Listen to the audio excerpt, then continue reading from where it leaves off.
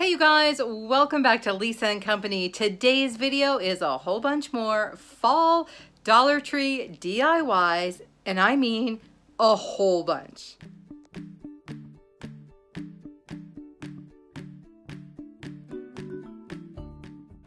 Alrighty, to make this tiered tray, I am using almost nothing. To say I am using a gift box from Dollar Tree, a couple of the Dollar Tree glass candle holders, which yes, I totally have hoarded, and I am using some of those little candle cups that I had in my stash. Now we got to paint it. And I'm having a tough time deciding which one. I have blue, I have the hammered metal that I've used before, and black. These are my pumpkins from Dollar Tree, and this is kind of what's inspired the entire color scheme for this. But by the same token, I want it to be neutral enough that I can use it anywhere in the house, any time of year. So my choices were coastal blue, hammered metal, or a really nice black spray paint that I've used several times before. You guys head down to the comments and tell me which one you think I should use. And then I'm going to show you which one I did use. All right, probably not a big surprise. I went with the hammered metal. It's nice and neutral, and I didn't use the black, which would have been also neutral, because I have another tiered tray coming up that I'm going to do in black for a friend of mine. Now, I've been challenged to use Jenga blocks, and I'll tell you more about that after. So first up, we have to go through, and using my antiquing wax and a baby wipe, I am pretty much going to stain about a gazillion of these, or that's what it felt like anyway. So I'm just showing you here how I did it. I should have worn gloves. This stuff was everywhere. It did wash off, but seriously, gloves wouldn't have been a bad idea here. So I headed out to my living room and put something on Netflix, and yep, I got them all done.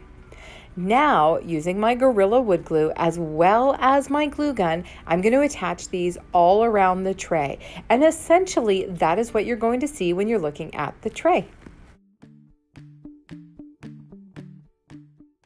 I was really fortunate, and these fit pretty well around the tray. I did have to trim just a couple, and you'll see me later on using my little miter box and saw to do that, but they went on really well. And oh my goodness, look at that hammered silver with that beautiful antique wax on the Jenga blocks. I think this tray looks like $1,000,000, and definitely going to be using this season after season after season.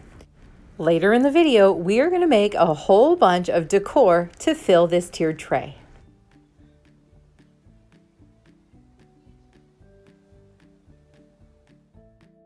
So today I am going to be using these beautiful blue and white bandanas from Dollar Tree, as well as a whole bunch of the tumbling tower blocks.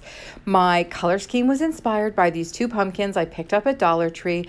Oh my goodness, I've never found such pretty ones there. So let's get going and do a whole bunch of DIYs.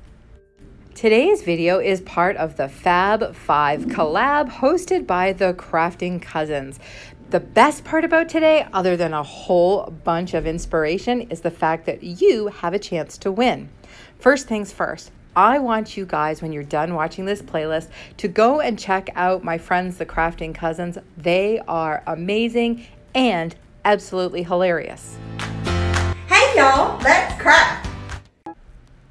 See what I mean? I'm going to tell you more about that giveaway after we do our first DIY. So I did wash my bandanas because I wanted to get that stiffness out of them, and we're going to use those freshly washed bandanas to make a gorgeous wreath, of course, for my mom, because it's blue and white. So I am going to cut these up because what I want to do is capture just this one part of the blue and white bandana. So we're going to really quickly go through and trim off a whole bunch of these. I want to say I used 3 or 4 bandanas, and then we're going to attach them end to end with just a tiny bit of hot glue. And this fabric's really thin, so you need very little. Now I'm going to create a tube, and yes, you could absolutely sew this, and part of me wishes I had, but you know what? The glue was there, and it was hot, and it was ready, and I decided just to go for it. So I am going to create that tube so I have the perfect part of the pattern. And I'm using a piece of parchment paper in there so that the glue doesn't go through and stick to the other side. It was a bit of a nuisance, but I'm really glad I did it because, like I said, that fabric is thin. Now that I have my tube, I have to cut my wreath open so that I can slice it on. So I'm just using my side cutters real quick and cutting through the Dollar Tree wire frame. Now, so that fabric doesn't catch when I'm sliding it on, I'm just using a little bit of my painter's tape to cover the end and make this go on super easy. And just like that, we have a wreath covered in bandana. And oh my goodness, I'm loving it. And we haven't even finished it yet. So now we have to put this back together, and I put another piece, different piece of green painter's tape on here, put a few dots of hot glue right on the end of the metal wreath form, and then I'm putting it back together and using the tape to hold it in place while that glue sets up. What I also did was add a little bit of glue and stick down the end of the wreath so I could pull the other end over top of it, a couple of dabs of glue there, and this part of the wreath making is done. I gathered a whole bunch of florals that I had around. Some of these are new from Dollar Tree. Some of them are really old from Dollar Tree, and I'm so trying to use up some of my stash. And I just created a cute little bundle here that I'm going to zip tie together. Why am I zip tying it instead of gluing it? Well, I don't always keep this stuff, and my mom doesn't have a ton of storage space. So I figured if I zip tie the flowers together and we remake this and I zip tie it onto the wreath, I could change it out seasonally. I could do, who knows, all kinds of stuff. The sky's the limit. I'm even using an old bow from an old DIY I did for my mom. So it kind of illustrates the point, doesn't it? Now, I had a few of these cotton stems, and because I had used those zip ties, I'm able just to tuck them in just for a little added something. And this baby's done, and I really hope you guys enjoy it. But here's the thing. We had to challenge each other in this collaboration. So I challenged Teresa over at Our Green Acres to use bandanas in her DIYs. So I thought it would be fun to try a bandana DIY myself. All right, you guys, I'm going to give you all the details you need to know about this collaboration and how you can win. But make sure you stay tuned to the very end because I've got another giveaway I want to talk about then. All right, for today's video, what we need you to do is watch all of the videos. Make sure you comment on each one of them, and there's only 5, so that's not going to take you that long. Then the girls, my friends over at the Crafting Cousins, well, they're going to draw 2 winners for 2 $50 Amazon gift cards. Hello, we could all use an Amazon gift card, right? Am I right? Okay, you guys, we are going to make a whole bunch of really cute block DIYs using tumbling tower blocks from Dollar Tree. And why, you ask? Well, that's because the Hearts DIY challenged me to do my DIYs with Dollar Tree tumbling tower blocks. For this one, we are going to create a really cute sign for our tiered tray. I'm going to be using the Aleene's Tacky Glue from Dollar Tree. I love this stuff for sticking wood together. Now I've got a couple of steps here. First up, we're going to create the base using a few tumbling tower blocks. And I like to use my Dollar Tree square here because it really makes everything stick together nice and straight. For the main part of the sign, I'm going to be gluing together a whole bunch of these tumbling tower blocks. I'm going to say that like a million times. Let's just call them blocks. We're going to put together a whole bunch of blocks, and we're going to repeat that twice before we glue those rows together. And then we're going to attach these ones I've already pre-stained. They were left over from the tiered tray, and create a frame around it. Then we're going to have some fun with this.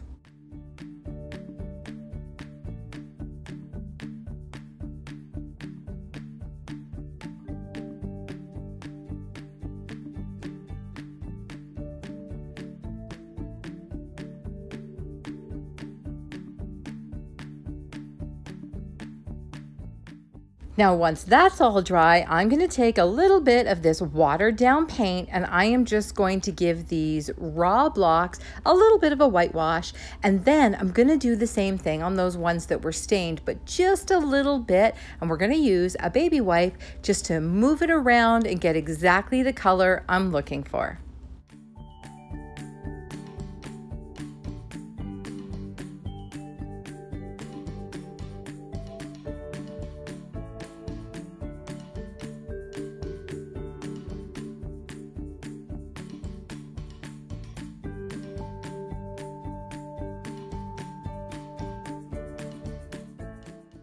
You guys, when I got the tumbling tower blocks as my challenge item for this collaboration, my answer was literally like, oh yes, I love using these for DIYs. I've done a video before with a whole bunch of tiered tray smalls with these. So I'm gonna make sure to link that up above and I'll put it down in the description box as well. Now those ones I did very, very quickly and they were a little bit hard in terms of being a tutorial, but if you slow it down, you should be able to see it, and some of those I'm going to try to remake in the future. In the meantime, I really hope you enjoy these ones and you make some of these for your tiered trays.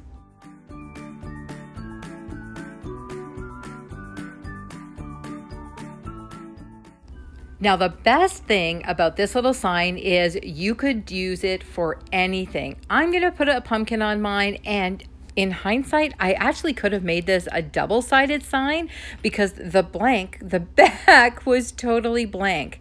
Now, I took a little bit of white paint and dry brushed it onto one of these Dollar Tree pumpkins just to tone down that really yellowish tone just a tiny bit. And if you can see what I'm doing, I'm putting it on the larger part of the pumpkin and leaving the ribs that darker color. Just gives it a little more dimension.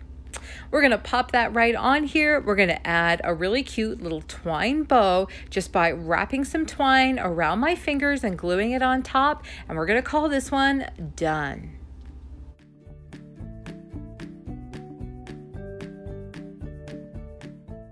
I'll be sure to give you a close-up of these when they're all finished and we're putting them on the tiered tray at the end of the video.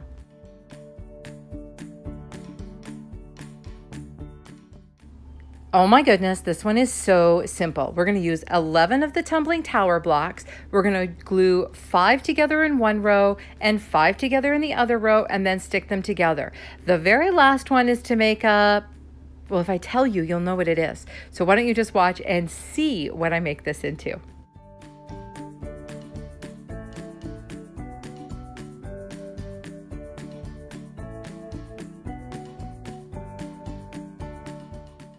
Now, I am not a big fan of these brown blocks that we're getting in the packages these days, but I figure if I'm going to paint it, it might be okay. And I figure if I'm going to wash it and use my diaper wipe method to do it, I'm probably going to get kind of a neat, really fall-inspired color. So that's exactly what we're going to do.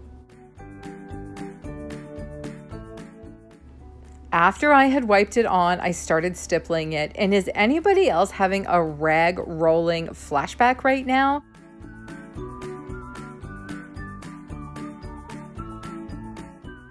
Now, I just picked up a whole bunch of these burlap flowers at Dollar Tree, and I just love them, although I do find them to be kind of a strange shape. So we're gonna mush these down a little bit. So rather than being quite so long, they're a little bit flatter, and I'm gonna do that a couple of ways. I have cut off the wire and kind of squeezed it up, and then I'm gonna fold down some of those burlap folds until I get what to me looks a little bit more like a burlap rose. Then we're going to glue those on here. And have you figured it out yet? I am dying to know. I feel like you guys all know that I'm on a bit of a fall theme here. You can tell it's a pumpkin, right? I thought so.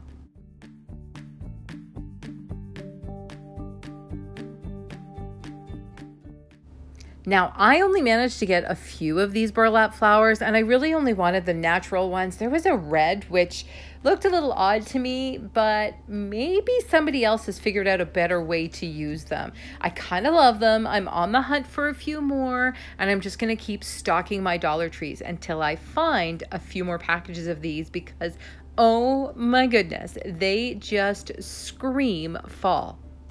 Now I wanted to add a little bit more to this, so I decided to cut out a couple of leaves. And if you've been watching my fall videos, you know I love taking discarded Dollar Tree greenery leaves and cutting them down to make the leaf that I need. So all I do is take one of those leaves and cut it in sort of that classic leaf shape, and then I'm going to use those to embellish my pumpkin a little bit.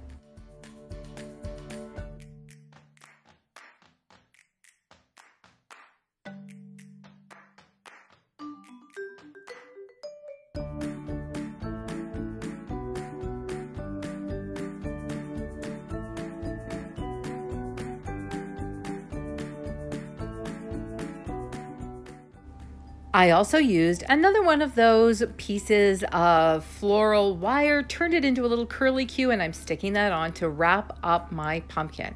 Just love this one.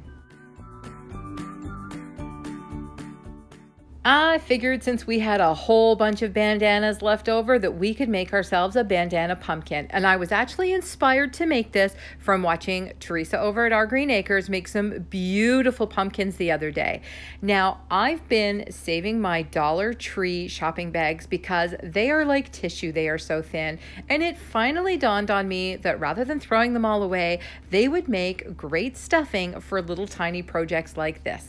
So all I did was take the center of the bandana, gather it together with some of those Dollar Tree bags inside. I'm tying it off with some twine, trimming the top, and then I'm going to add a couple of embellishments.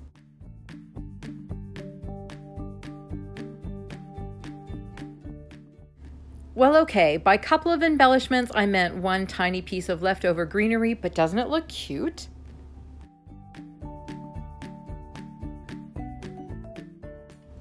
Just like all the others, this one is so simple. So I put together 4 of the tumbling tower blocks. Now you noticed it's the brown ones, so you know there's going to be paint involved. Then I did 2 sets of 3 tumbling tower blocks. Then I did 2 sets of 2 tumbling tower blocks, and then 1. And then I'm going to assemble them all together. And there is no way you guys haven't figured out what I'm making yet. You have, right? Since we're dealing with a fall theme here, I decided to build myself a pumpkin out of these blocks. Now, not an original idea. I definitely saw this one on Pinterest at some point. I can't remember if they actually used these little blocks or they used scraps of wood, but either way, I thought it was super cute. What I love about this one is it would work either horizontally or vertically. We're going to use ours vertically this time. I'm just going to dry brush some white paint onto that so I can just see a tiny bit of that brown coming through. And then I did embellish the top, but I don't know, totally lost the footage. So I'll show you what that looks like at the end when we put it together on the tiered tray.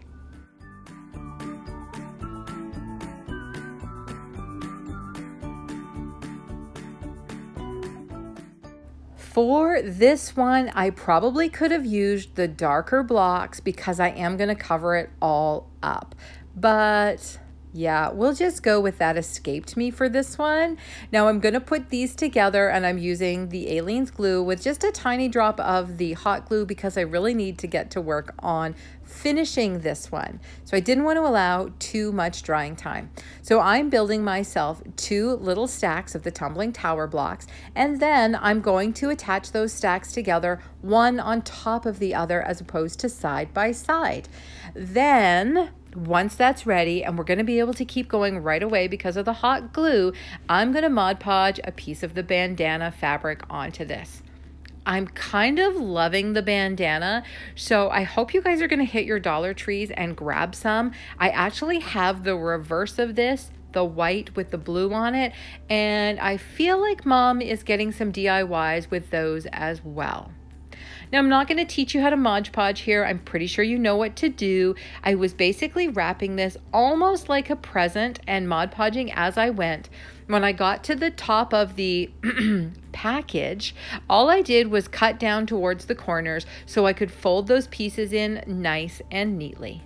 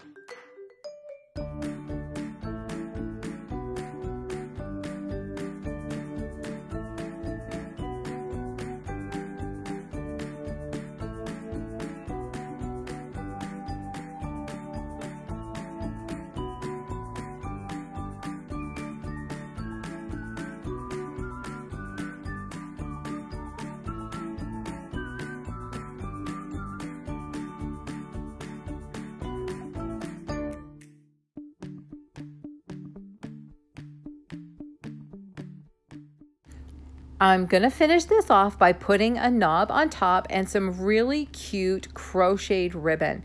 I picked this up, feels like a gazillion years ago, and it's been sitting around in my stash, and I finally found something to use it on. Now, that kind of crochet ribbon is a little less my style, but it is definitely my mom's style. Then I'm gonna take this knob I had in my junk drawer in the studio, and I'm just going to pop that one right on top. Again, I was watching one of Teresa's videos the other day, and oh my goodness, her shabby, okay, you guys got to know, I literally call her the queen of shabby chic. I love her DIYs. If you guys are still with me, you are total champs. For this last block DIY, we are going to be building 4 sections with 3 of the tumbling tower blocks in each. Then we're going to assemble them in what is essentially a really cute little pot, for lack of a better word. And we're going to do that by alternating each corner. And because we're doing that, it's totally square, and it's much stronger than if we tried to do 2 inside and 2 on the outside. I really hope that makes sense. I really hope you can see it a little better than I'm explaining it. Then we're gonna add 3 of the tower blocks to the bottom, so it is actually a closed little, I keep saying pot, box. I'm not sure what we're gonna call it today. And then we're gonna use this on our tiered tray as something that we can use any time of the year. We can change it out. We can put a succulent in it. We can put greenery in it. We could put dried flowers in it. Today, I have a beautiful, it's almost like a burnt orange. It actually looks a little bit like a peony, and I'm gonna pop that in when we're done.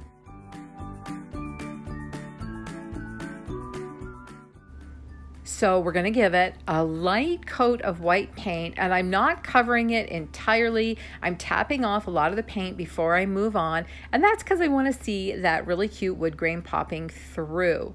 Once that is dry, I am going to take a really pretty blue paint, and we're just gonna dry brush that over top. Again, we're gonna be able to see everything, so it's gonna give us some great texture and dimension. So you can see the wood grain. We've added the white paint lightly, and now we are adding a little bit of blue paint just to give it a little bit more color, texture, and dimension. A little twine wrapped around and tied off for that really pretty fall farmhouse feel. Then I'm going to add a tiny little bit of leftover floral foam and add that flower just like I told you guys about. Isn't it pretty? I bought these at Dollar Tree last year, and I just love them. You think it's a peony, you guys? Head down to the comments and tell me what kind of flower that is. Now let's put our tiered tray together. I will say I go back and forth and back and forth. I find this takes a lot of futzing around. So first up, I'm gonna add a bandana and then my 2 big pumpkins that I picked up at Dollar Tree. That is a little riser I made in my last Jenga block video. So like I said, I hope you guys will go and check that out and see all the fun DIYs I made last time. We're going to keep moving around and adding all the little DIYs we make until we find just the right level and scale and we get everything where we want it to go. I love adding a whole bunch of greenery, and I love these little ones that I picked up at Dollar Tree. I've got about 4 or 5 of them now, but they are scattered all over the house on tiered trays and tucked into things. I also added a string of the Dollar Tree wood beads and some of my tiny orange pumpkins that, I'm not gonna lie, they've been in my collection forever. And you guys, I love this, and I know you hear me say that lots, but this is probably my favorite tiered tray. Okay, you guys, that is a wrap for me. Make sure you head down to that playlist and watch all the videos and remember to comment on them. Now, I promised you info on another giveaway. Well, that's because, like I've been telling you guys, I am this close to hitting my next YouTube milestone of 25,000 subscribers. I can't even, like I literally can't even. Anyway, August 25th, is my 2-year anniversary on YouTube, and I really want to get to that next milestone of 25,000 subscribers. So here's the deal. Once we get there, the day we get to 25,000 subscribers, we are going to pull somebody who's commented on the videos ever since I started talking about this, and we're going to pull one random winner for a giveaway. Now, here's the deal. You want more chances to win? Make sure you have watched all of the videos since I started talking about this massive milestone, and make sure you've commented, because those are the videos that we are going to pull one of our winners from. You guys, I always tell you I appreciate your support so much. We really, really do. We appreciate every single one of you who stops by and watches our videos right here on Lisa & Company. So thank you again from the very bottom of my heart. Now, like I said, that's a wrap for me today. Make sure you go watch all those videos down in the playlist. I hope you enjoy every single one of them, and we'll see you in the next video. Here's a couple more videos I thought you might enjoy, and don't forget to stop by and visit us at Lisa & Company DIY on Instagram and Lisa & Company on Facebook. You never know what you'll see there. I love to share my hauls and little bits and pieces of my life, so I hope you'll come over and join me. Until then, you guys, we'll see you in the next video.